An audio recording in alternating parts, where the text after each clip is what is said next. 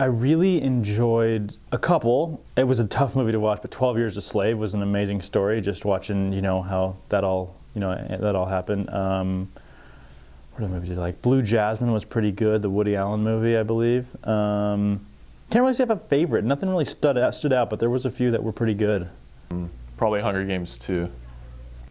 I have not seen anything in 2014.